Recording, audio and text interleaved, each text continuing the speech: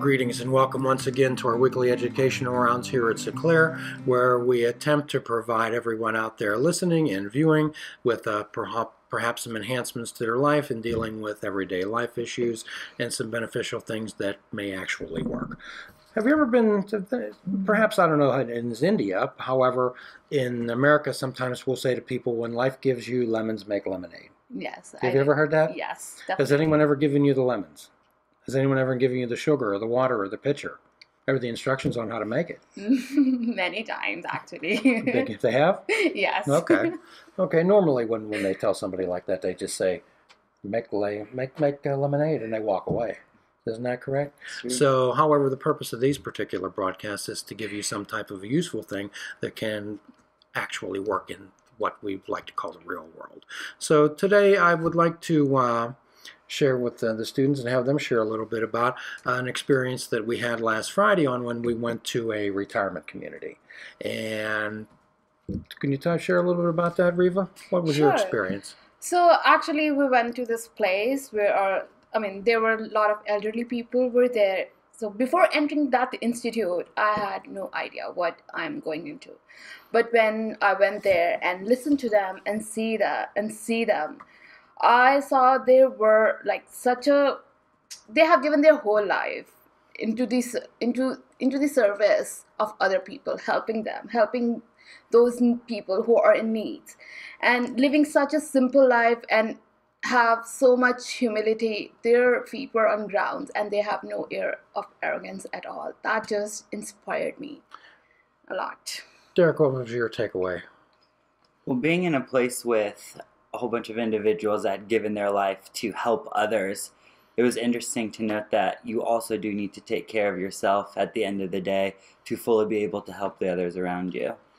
Absolutely, and as we age, sometimes we face different types of challenges. And could you tell us a little bit about what generally occurs as we move along the lifespan? Yeah, well, not occurring in everybody, but as people age, there are several disorders that people can develop. One of them being dementia or Alzheimer's, which is a irreversible disease that affects your brain. Also, with aging, people can experience depression, whether it's from loss of other family members, a spouse, diseases that they have to overcome, or just other life changes.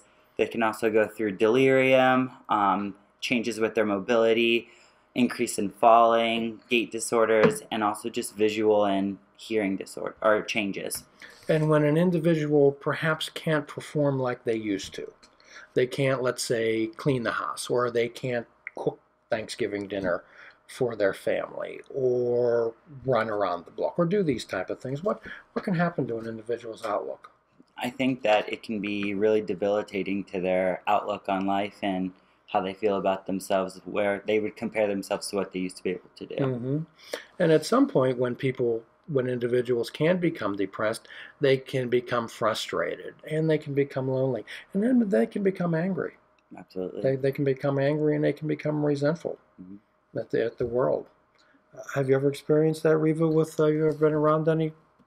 Absolutely, I totally agree. My own grandmother, she was such a kind woman, but as she got a stroke, so after that she was kind of dependent on us, so which increased her frustration. She was more angry, she was more bitter, but as a person she was still a kind woman. Oh, sure. Mm-hmm. Absolutely. And when people begin to perhaps lose control of some of their bodily functions, they can become embarrassed that's happening, that the people that they took care of for so long, now they're in a position where they need some help, and quite often it's so difficult to accept help. It's often easy to ask for it. It's another condition to accept it. Mm-hmm. So how did you find that these individuals down there? How did you find that these folks accepted where they were at? Well, particularly in the place we were, it was a life choice that they made. Some at a young age, some later in life, but there was some calling to them where they felt that the need to help others was greater than the need, or was more beneficial to their life than being able or going out and doing other things that'll benefit themselves. They found that helping others was the best way to live their life. One of the most dramatic and life-changing events in a person's life is when they begin to feel that they're losing some of their independence. Mm-hmm. They feel that they're losing some of their independence, particularly in areas of driving, the driver's license, and perhaps beginning to speak about the transition to even some type of an assisted living place. I don't know whether you've ever experienced that in your life or not, Derek. I have not, actually. Okay. Well, as a physician's assistant and as a physician, you'll be faced on a regular basis with family members coming to you and saying, "I don't want mom to drive anymore. Mom shouldn't be living alone anymore. Dad shouldn't be doing this." And guess what? They want you to tell them. Mm-hmm. They want you to tell them. So how would you handle that? I think it's important that as a physician assistant or a physician that you take the patient's interests at the best hand, not allowing others that may be involved in their life to persuade your decision. That if the patient is able to drive and there is no harm to other people involved, then I believe that if they are physically able to do it, then you should listen to what the patient has to say versus what a family member would have to say. And quite often when we find that there's children and or another spouse partner and they're talking to a doctor and that other individuals in the room, it's like that they're not there. Mm-hmm. Like then they begin that their opinions don't matter and that they don't have a voice and that they're not included in that conversation. They're not included in decisions. When you're that disrespected and you're that marginalized and you're made to feel that less than, what generally follows? There's a lack of self-worth, There's a sense of that they haven't accomplishment, and there's a lot of, I think depression also sways in. Well, of course, absolutely, mm-hmm. Absolutely. So everyone, have you ever, and you've been in perhaps some nursing homes, some assisted living homes, been around some elderly people, and what do those folks want more than anything? Someone to listen to them. Someone to listen to them. Everyone has a story, do they not? Everybody has their own story. You've been mm-hmm. here, and it deserves to be heard. Perhaps not commented on, it deserves to be heard mm-hmm. fully. So how many times have you been in a place where somebody will say something and somebody will say, "In a moment, I'll be back, you'll be okay. Yeah, I'm glad you're okay today," and they never look at them and they never make eye contact, and there's not that human touch. Mm-hmm. There's not that human contact and that human touch. So I applaud you for coming down on Friday and providing that for those individuals. So on the other hand, when we're going through, it's incumbent upon us to assist people with allowing us to help them help themselves. Okay, mm-hmm. So particularly in matters of nutrition, particularly in matters of sleep, particularly in matters of taking the medication as directed, and also sociability. So many individuals in elderly years become isolated, and that can also lead to a pattern of drug and alcohol abuse, prescription drug abuse, mm-hmm. and also alcohol abuse. So these are some of the things that we watch out for, and attempting to care for an individual in that situation can lead to some frustration, and frustration can lead to anger, mm-hmm. and anger can lead to bitterness, mm-hmm. and lead to some angry words. Have you ever seen anything like that? I have definitely seen it in more of a working matter versus my own family, but just seeing family members getting frustrated with their other family members by being in the room with them or over talking them or trying to put in their input, and just the patient seems to almost lose themselves when mm-hmm. another person in their family gets angry or frustrated or tries to speak up for them. Well, sure, when a person's feeling disrespected, when a person tells them, "No, that's not the way you think. Oh, you're so forgetful. You can't remember a thing." And disrespecting an individual like that, out of my own situation, I was at a home not too terribly long ago, and I saw a child arguing with apparently what was their mother, telling them, admonishing them, being angry with them for telling them, you were so angry with me the last time you were here. And that person could not remember them even being there. And however, that person kept that up. And what was the original purpose of them coming to visit? However, how did it end up? Yeah. And sometimes individuals, when they have memory lapses or can't remember or keep repeating things again and over, we have to watch ourselves that we don't get frustrated and that we take a kind and compassionate view of people and realize and try to see the world through their eyes.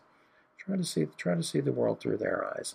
And when we look at things in a loving and kind, compassionate way and realize what a tremendous privilege it is to be with someone toward the end of their lives, what a privilege it is to be with them during that time, during those years.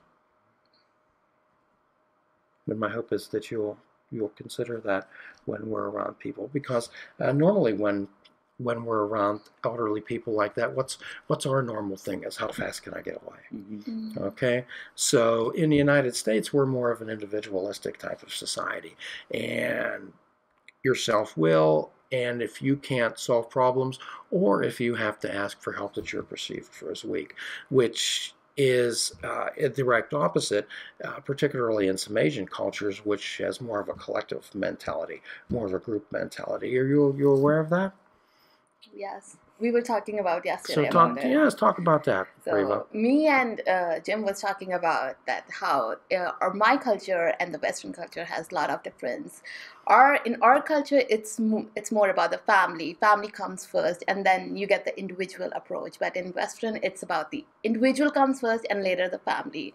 So that's what helped us in Asia. That the family, it's kind of like our support system. It will help you and help you go through all the bad phase or the good phase. So that's kind of like question to us. But in individual, you have to. It's kind of like sometimes become frustrating to ask help.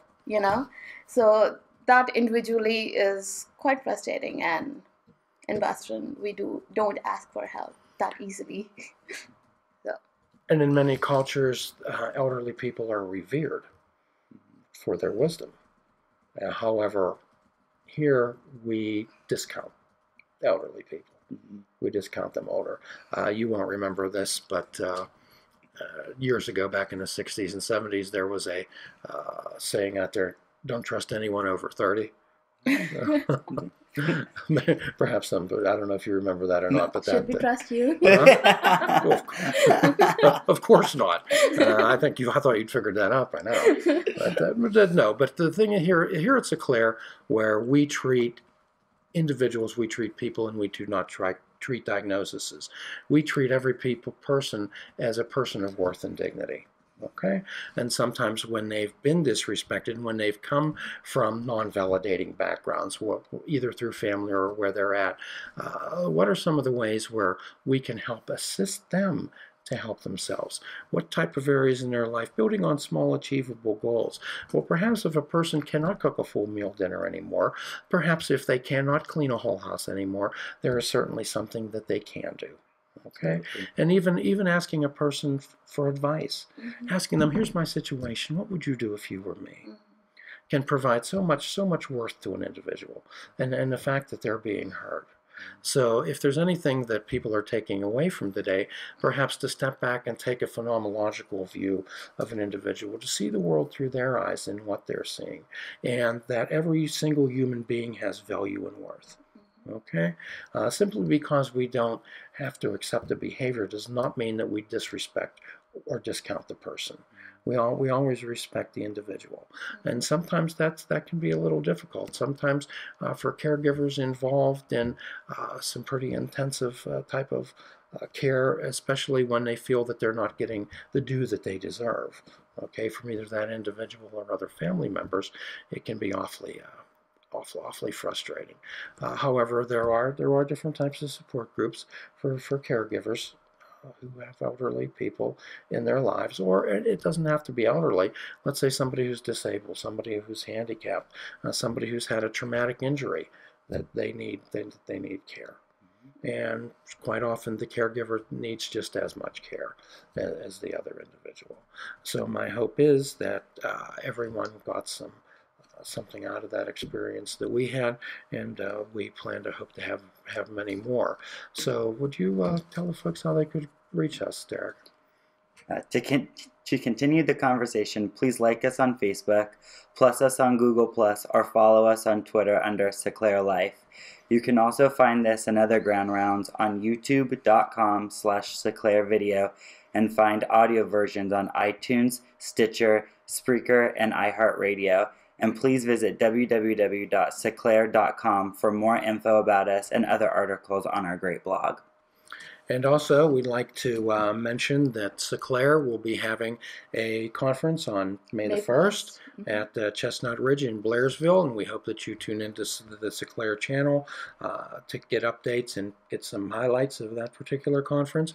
And also, on May the 22nd, the Sisters of Charity in Greensburg will be hosting a health and wellness conference also, and we're hoping that everyone attends. And as always, we give a free prescription. I hope sometime you give free prescriptions too, and you can be able to write them. However, we give them free. Well, first of all, I'd like to give you a large prescription for hope, and a prescription that reads fruits, nuts, and vegetables, unplug your television, and take up fishing. And for a truly mindful experience, we fish without bait. We fish without bait. So until the next time, we hope you join us. And should you have any questions, comments, or concerns, please contact us on the social media sites that Derek mentioned. Until the next time, be good to yourself.